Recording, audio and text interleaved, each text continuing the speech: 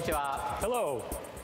Nintendoland は先ほどレジが言ったように As Reggie described, Nintendoland gathers attractions based on many of our most popular franchises into a Nintendo theme park. These attractions borrow atmosphere and character of the original titles and rearrange them into completely new types of play.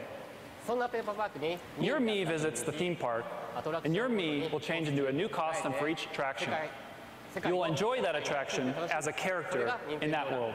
That's Nintendoland. Nintendoland is a single game that brings together 12 different attractions.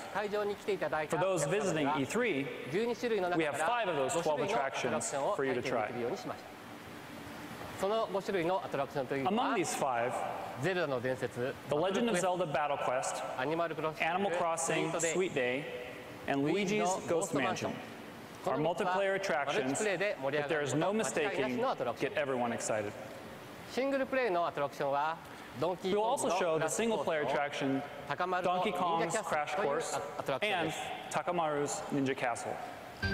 In Takamaru's Ninja Castle, you'll use the Wii U gamepad to hit targets with throwing stars. And it may be familiar to those of you who saw last year's E3 concept video. I hope you will try it on the show floor to see how it has progressed. Well, there were 3 objectives that I set before starting the construction of Nintendoland. The first was to create unprecedented new forms of multiplayer gameplay by taking advantage of the Wii U gamepad.